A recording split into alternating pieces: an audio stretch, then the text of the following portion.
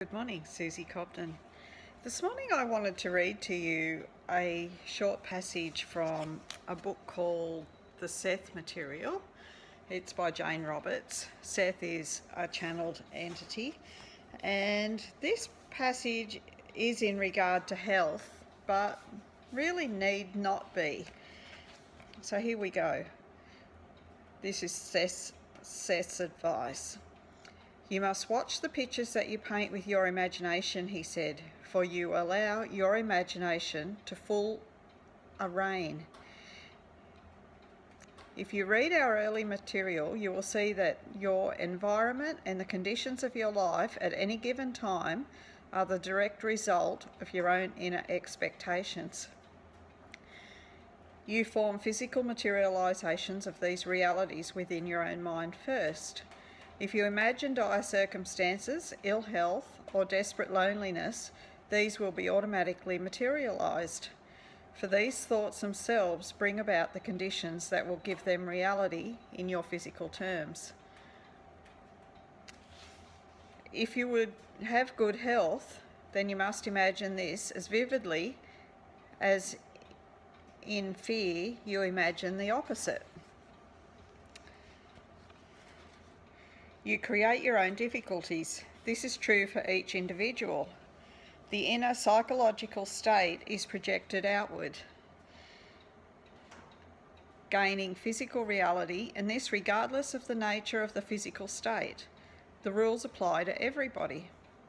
You can use them for your own benefit and change your own conditions once you realise what they are. You cannot escape your own attitudes, for they will form the nature of what you see.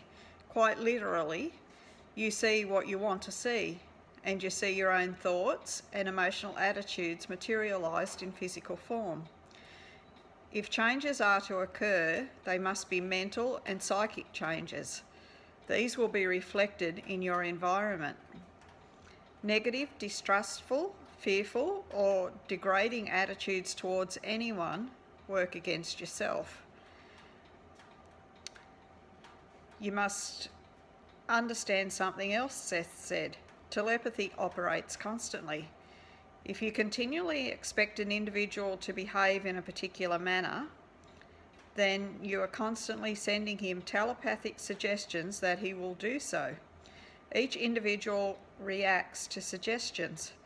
According to the specific conditions existing at the time, such an individual will, to some extent or another, according to the mass suggestions he receives.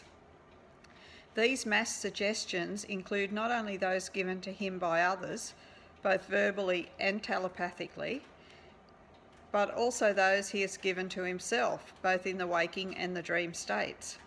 If an individual is in a state of despondency, this is because he has already become prey to negative suggestions of his own and others.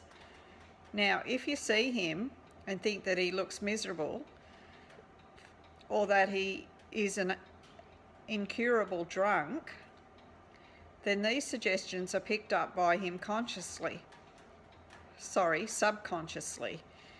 though you have not spoken a word, and in his already weakened condition, they will be accepted and acted upon. If, on the other hand, under the same circumstances, you stop yourself and say gently to yourself, he will begin to feel better now, or his drinking is only temporary, and there is indeed hope, then you have given him this aid, for the suggestion will at least represent some small telepathic ammunition to help fight off the war of despondency. There are obviously ways in which you would mould your own conditions, protect yourself from your own negative suggestions and those of others. You must learn to erase a negative thought or a picture by replacing it with its opposite. If you think you have a headache, and if you do not replace this suggestion by a positive one, then you are automatically suggesting that the body set up the conditions that will result in the continuation of that malady. I will give you a commercial that is better than your something or other. It's a tablet. you will see the short headache. I will tell you how to have none at all. So he was talking about a TV commercial. Yeah, you can get rid of a headache if you take XYZ. This was the only touch of humour in the whole session.